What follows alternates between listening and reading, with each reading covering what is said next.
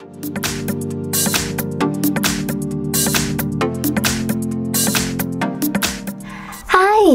In front of me is TCL 30, and today I would like to show you how you can set up screen lock on this smartphone.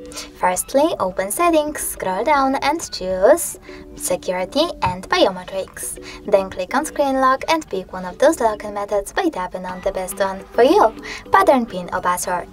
Then you need to enter your login method, choose Next at the bottom right corner and repeat it. Following that, click on Confirm at the bottom right corner as well, and tap on one of those options. If you want to see all notifications on your lock screen, you need to click on Show All Notifications Content. If you don't, just click on Don't Show Notifications at all. When you're ready, select Done at the bottom right corner and click Home button. Now, when I turn off my screen, then turn it back on. As you can see, pattern is now required. Thanks so much for watching. If you enjoyed this video, leave a like, comment and definitely subscribe. Bye!